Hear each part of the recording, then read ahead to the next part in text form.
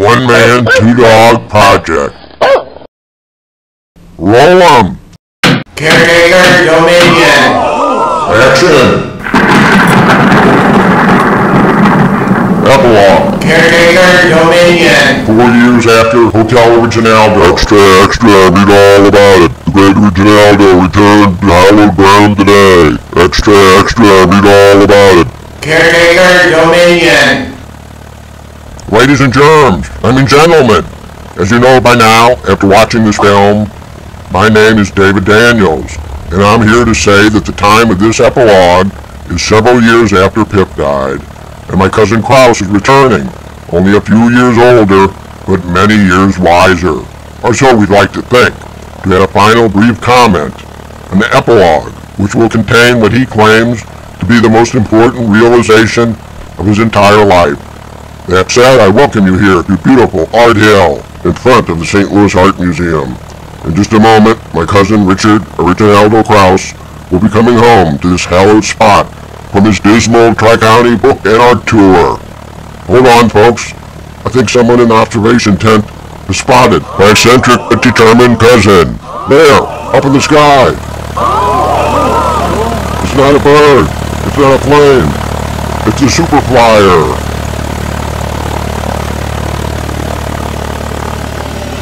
Ain't that something, bro?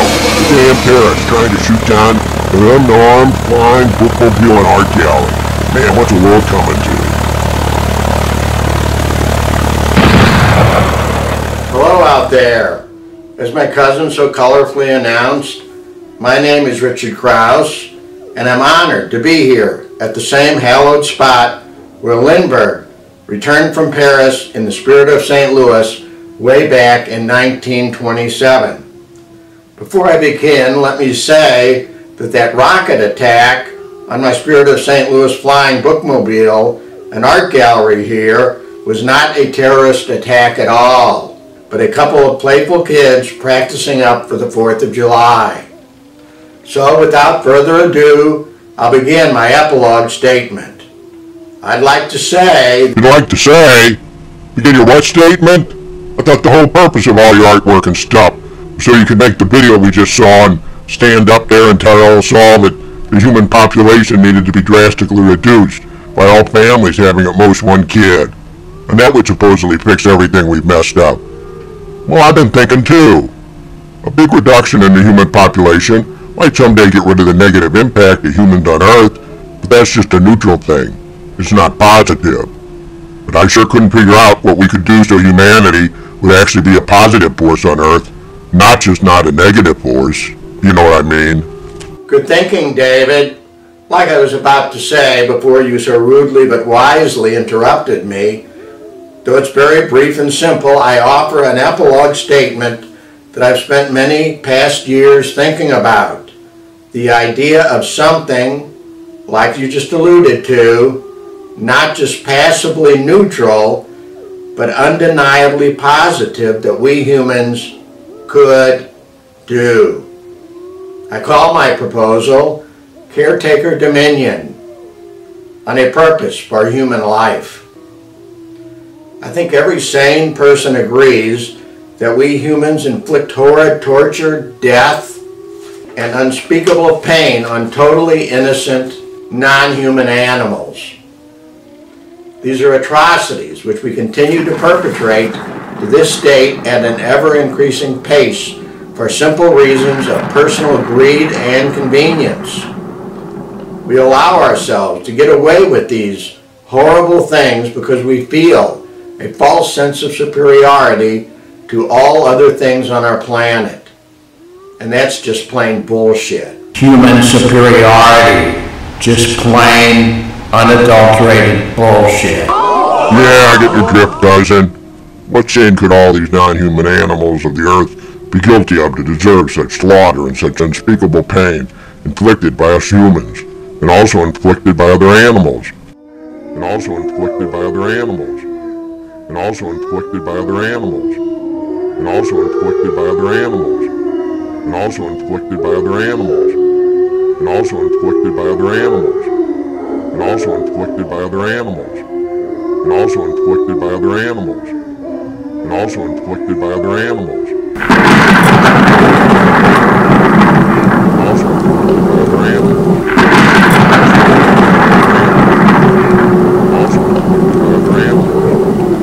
Also inflicted by other animals. And also inflicted by other animals. And also inflicted by other animals. And also inflicted by other animals. And also inflicted by other animals. And also inflicted by other animals. Huh? They sure didn't commit no original sin like we supposedly done.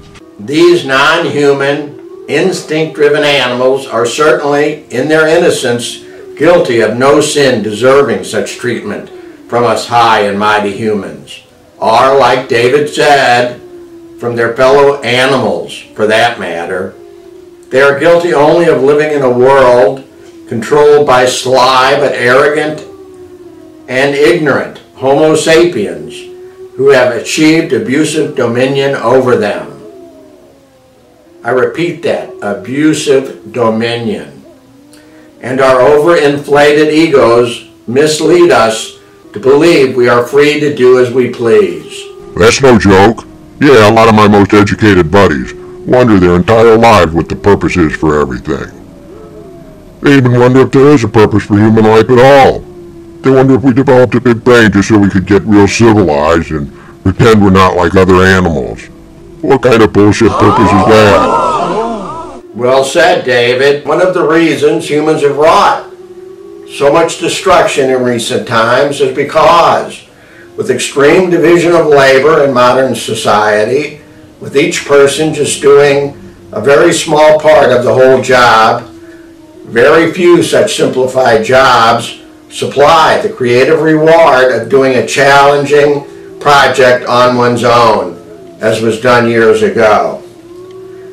So, in lieu of a natural, creative reward of mental well-being and satisfaction from a job well done, we are forced to find artificial rewards in the surrogate pleasures of entertainment, food, sex, sports, playing children's games when we're an adult, or I should say watching adults play children games, etc. Using these sensory pleasures as ends unto themselves rather than simply as motivators for biologically necessary pursuits and functions. And in the never satisfying and never-ending pursuit of these fruitless pleasures, we humans have cared less how much damage is done to other things in the process. And as far as David's comment concerning his so-called intellectual friends wondering as to the very purpose of life, I too have wondered, quite a bit actually. And at an advanced, near the end of the line age, I can believe there is only one possible purpose. I don't believe it. What possible bullshit purpose could you have possibly come up with? Quite simple, actually, and it's certainly not bullshit. I propose that all humans of all societies, of all countries, devote their entire lives and all their technologies to move our species toward one goal, toward someday becoming benevolent, I repeat, benevolent caretakers of both the earth and all creatures on it. No matter how many years, centuries, or millennia it may take, humans now have the ever-growing technology and genius to someday realize a planet where no animal, human or non-human, hunts, slaughters, tortures, or consumes any other creature. You mean there will be no carnivorous or omnivorous predators at that distant day if we begin now, while we still have the ability and slight modicum of sanity to do such a humongous thing before we destroy each other? And our ongoing purpose after that realization will be to see that no predators, ourselves most of all, return. Carbon dioxide hungry plants and oxygen hungry animals will live in total symbiotic harmony, except of course for the painless taking of plants for animal nourishment, and the painless taking of animal waste and remains for plant nourishment. There will be many who will label such a plan to eliminate all predatory practice as playing God. So be it. Is it not better than playing the part of the devil, as we have been for so very long? But, as a matter of fact, I ask you, my dear cousin, and all other caring souls on this planet we share, had not somebody better play God? And the job falls upon us humans by default, only because no other species can do it. So I repeat, our ongoing and only collective mission in life, our only purpose for living, should be to seek out all predators on earth and either convert them or sterilize them in the most pain-free way possible. Certainly, with the help of both Mother Nature and divine destiny, we can achieve this inevitable and wonderfully good end. Bravo! Putting Mother Nature and divine destiny aside, how can it possibly be accomplished pain-free, I ask? Huh? If not today, then someday soon our high technology will allow us to chemically alter the DNA or some other system of the predator in a painless way so as to become an herbivore or to be rendered sterile or infertile, unable to reproduce and perpetuate their instinctual yet no less horrid ways. You're one far out dude, Cousin Originaldo. What you propose has a 1 in a million chance of ever being enacted. More like 1 in a billion chance, okay? But don't the doctors of a dying cancer patient try almost anything to save the life, no matter how scant the chances of succeeding? Well, our human society has been a cancer on the face of the earth, and along with our host, the earth, our so-called society is dying.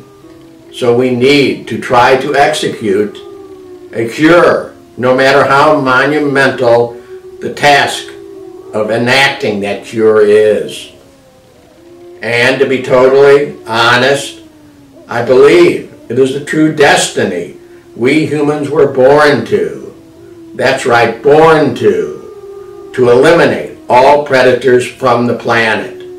And with little time left for myself, I want to get that notion on the record so I can at least selfishly feel that I have lived a less than pleasurable life for some positive purpose, even if it is but to put forth what will surely seem like a radical and apparently ridiculous idea, even to the few people who will ever hear it in this epilogue. I think I got it, Doc. You say it's our destiny, not to develop technology for our own pleasuring and longevity, but to develop technology to control the atrocities of predators.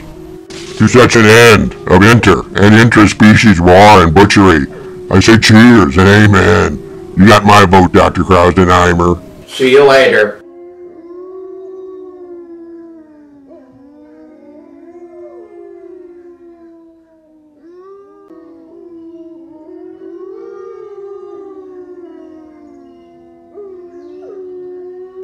Dead Earth. Caretaker Dominion. Look at them both very closely, folks. Cry a little tear if you can. Man was here. Dead Earth by Homo sapiens.